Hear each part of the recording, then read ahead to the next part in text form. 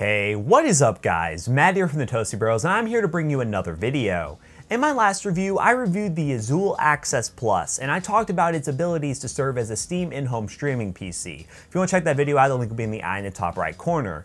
And in this video, we're going to showcase and see if it works really well as a Steam in-home streaming device and if it's worth your hard-earned money. So let's talk about it. What is Steam in-home streaming? What is it exactly? Well, in simple terms, it's a game streaming service that allows you to run a Steam game of your choice on your higher-end machine, let's say like my personal rig behind me, and stream an H.264 video signal over your network to a host machine. In our case today, the Access Plus.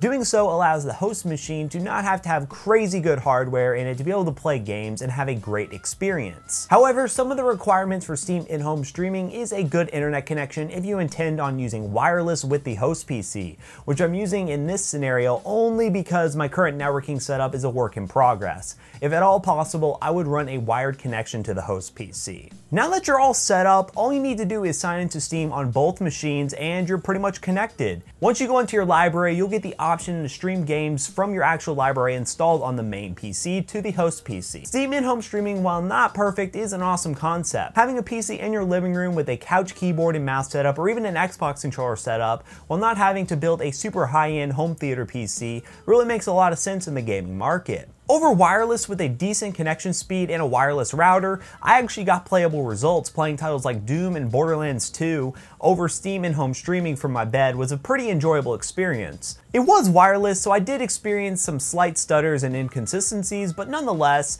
it's a pass in my book. The Atom chip built onto the Access Plus is plenty powerful for the H.264 decoding that is needed to display the image, and the onboard wireless and LAN solution make it a solid value. While we're on the subject of Azulle products, we can also see a place for the remote like the Lynk when it comes to Steam in-home streaming. Playing board game titles on your couch in your living room with family, or point-and-click adventure titles with the built-in air mouse on something like the Lynk really makes this a really compelling bundle for a pretty decent price. But enough about Azulle, let's talk about some alternative options that you could go with. If you have an older PC lying around with a decent CPU and a decent network interface, you could use something like that for a home streaming PC. Even load up something like SteamOS on it, which I'll be making a video on soon of a very affordable Steam box, which will be coming really shortly, and you can just load up SteamOS and do some Steam in-home streaming from that. But the offerings from Azulle once again get my stamp of approval for being Steam streaming ready with the right hookups and horsepower to be able to have an enjoyable experience using Steam in-home streaming.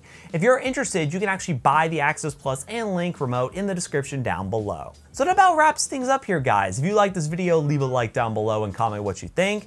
If you haven't already, follow us on Twitter and also join our Discord community. Links are always in the description down below. I hope to see you all in the next one. Peace out, guys.